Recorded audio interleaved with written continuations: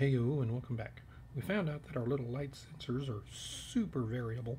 In order to make them work at all, we have to also make sure that they only look through the hole they're meant to look through. So to do that, we're going to design a little bracket in Fusion 360, 3D print it, and assemble it all here right quick so that we can put it on a breadboard, test it out with the processor.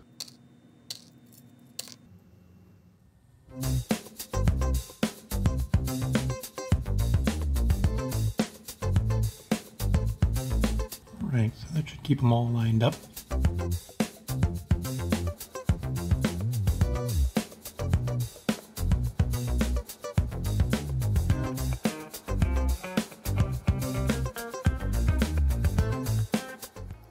And now all we need is some cards to read and some code to read it with. Be sure to like and subscribe and join us next time. Bye!